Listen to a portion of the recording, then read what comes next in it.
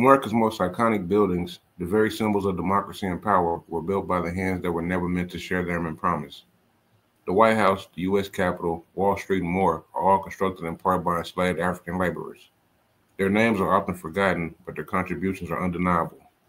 Let's take a moment to acknowledge the brilliance, skills, and resilience of those who laid the foundation of this nation, literally. The White House.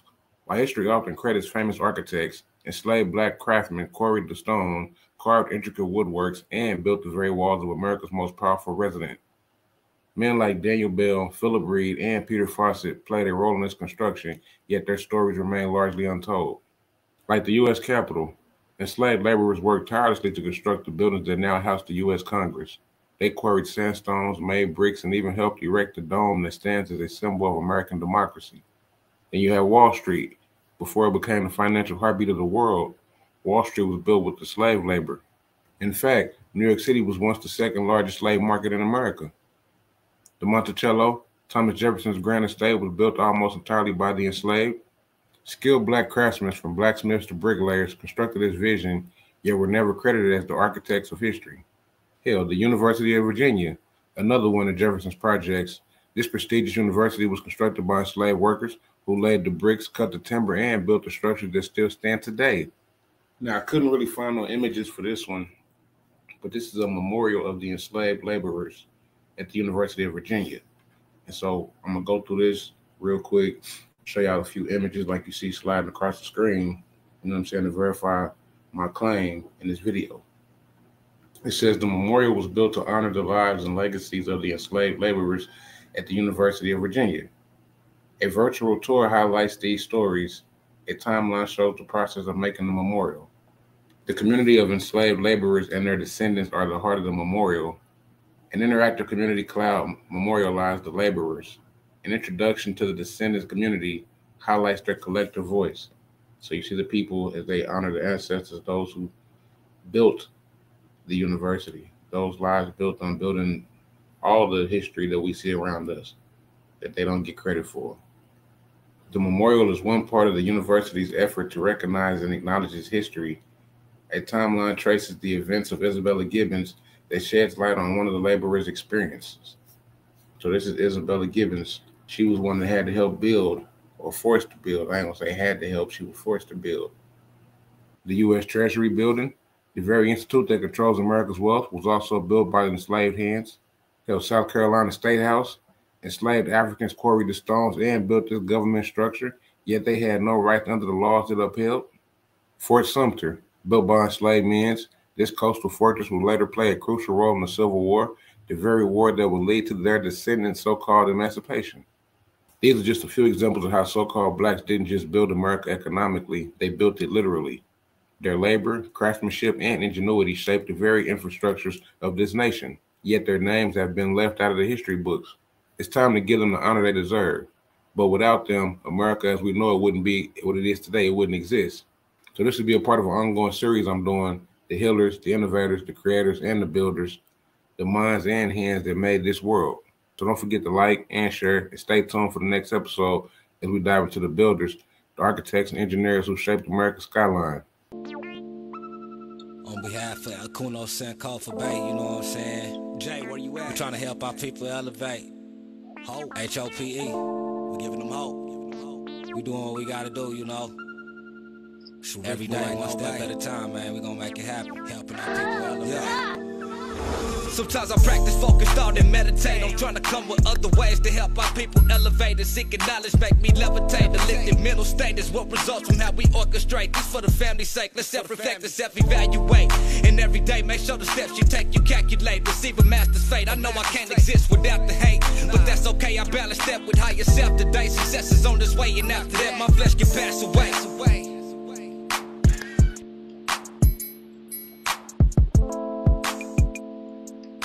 I wake up in a house that was built by slaves, and I watch my daughters, two beautiful black young women, head off to school, waving goodbye to their father, the President of the United States. 12 American presidents owned slaves, and 8 presidents owned slaves while they were in office. For instance, Andrew Jackson called slaves unfortunate creatures, but he owned more than 160. And Zachary Taylor said owning slaves was a constitutional right, worth going to war to keep. Behind the proud history of the White House are the black hands of hundreds of slaves. The builders, black architects and engineers who laid the foundation of America.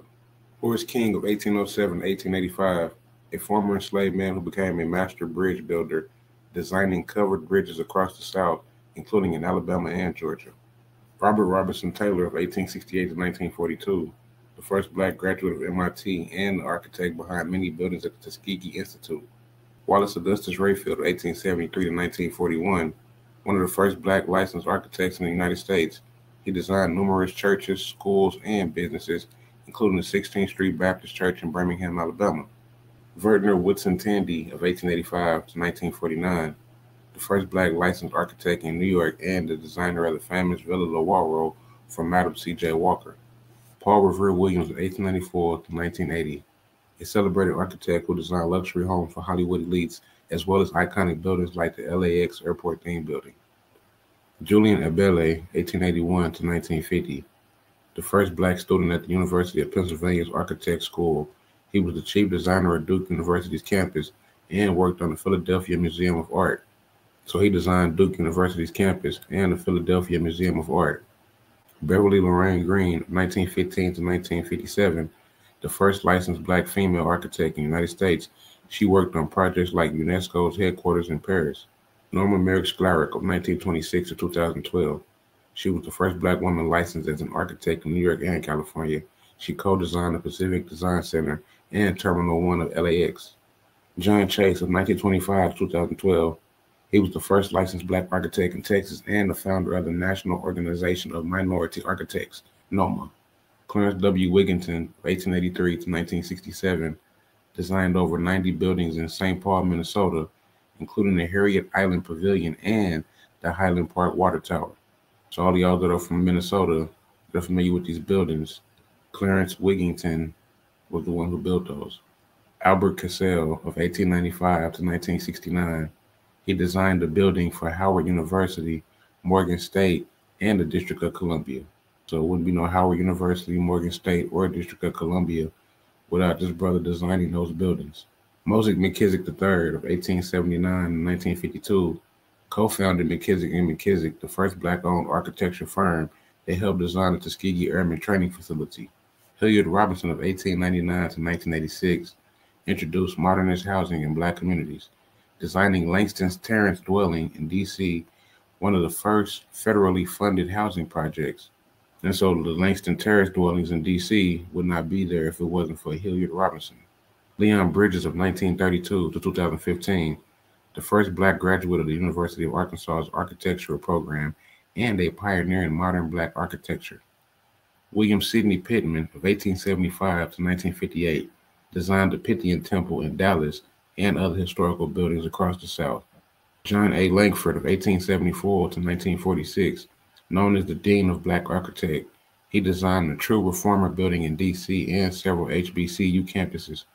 David Adage, 1966 to present, a contemporary architect who designed the National Museum of African American History and Culture in Washington, D.C.